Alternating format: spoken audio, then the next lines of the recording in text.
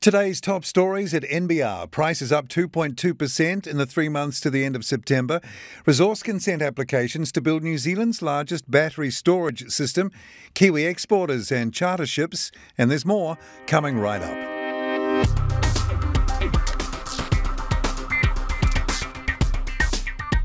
Kia ora and welcome to NBR Today, a wrap of the day's top business stories from the authority in New Zealand business news since 1970, nbr.co.nz.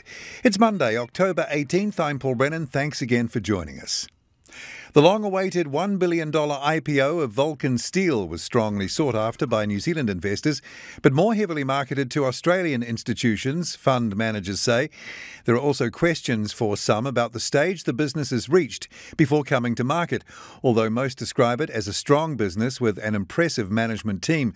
Vulcan Steel was established 25 years ago by Peter Wells and has grown into a business distributing steel products, including carbon, engineering and stainless steel, to a diversified customer base from 29 sites in Australia and New Zealand.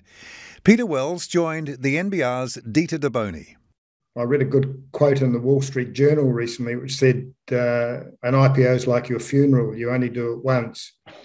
And so I think there was a bit of that around it. We were taking advice as we went along, and the suggestions were that 49% was a good number. Vulcan Steel founder Peter Wells with Dita Daboni.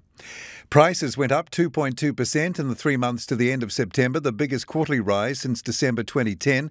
Statistics New Zealand said if quarters affected by GST increases are excluded, this is the biggest quarterly rise since a 3.3% increase in the 3 months to the end of June in 1987.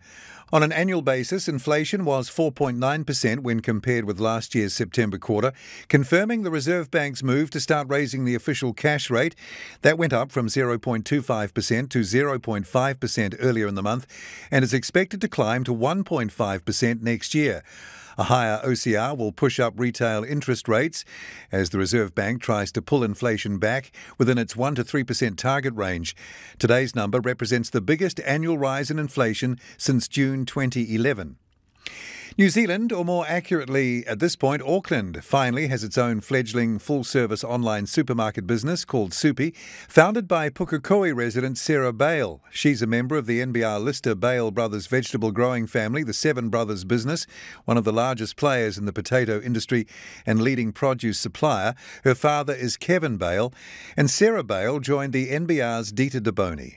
So we're really testing a whole bunch of ideas from either textbooks or what we've seen internationally happen, and trialling them and seeing what efficiencies we can gain from in our business model so that we can remain as lean as possible, so that we can pass margins back to both suppliers and consumers. Supi founder Sarah Bale with Dita Daboni.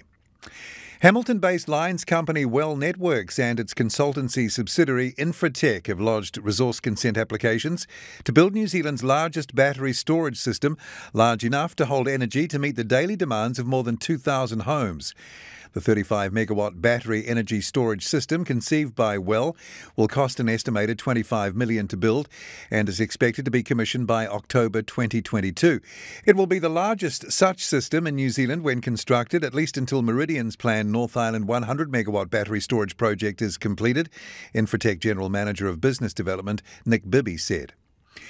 Kiwi exporters that have been forced to resort to chartering bulk ships to get products into market despite supply chain issues are anticipating the need to do so again as disruption looks set to continue. Container liner services, which are disrupted across the globe for a multitude of reasons, function on a set of schedule while charter ships operate on a direct-to-port basis. New Zealand's key exporters and relevant officials met in mid-July to discuss break bulk charter operations with representatives from meat, seafood and dairy, as well as a number of building supply heads. Tally's Chief Executive Tony Hazlitt said it had hired the ships in reaction to the severe shortage of space and restrictions on refrigerated containers available to New Zealand exporters at the moment.